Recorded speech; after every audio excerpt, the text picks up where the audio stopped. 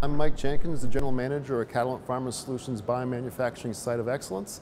Here in Boston, learning a lot about single-use technologies. We've opened up a brand new facility, made a technology transition. We used to have stainless steel reactors, now we're all single-use. The single-use technologies are still in a rapid state of change, where every time you come to a show like this, there's new quick connects to talk about. There's always somebody with a new bioreactor. I think the challenge to the industry, which will be driven by users like us, is standardization. What I'm looking for a single-use bioreactor may be a little different than someone else. There's kind of the Catalent standard versus a someone else standard. I was on a panel talking a lot about facilities that use single-use bioreactors, learned a lot of things about extractables and leachables, how people deal with that. We can talk about successes we're having, problems we're having, how to fix them together and really troubleshoot together. We went through a rigorous evaluation phase with single-use bioreactors.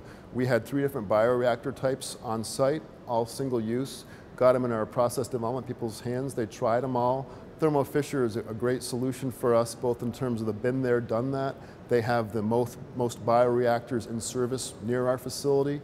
Great support through Thermo Fisher and Finesse, who integrated our units with the Delta V controllers. And at the end of the day, we really felt they were the gold standard because of the experience. So those relationships are just something that really can drive for their business. And I think they've served us really well, both in the bioreactor and equally importantly on a lot of the other consumables and things we work with. We don't want to have too many vendors. We want to have a few of the best vendors.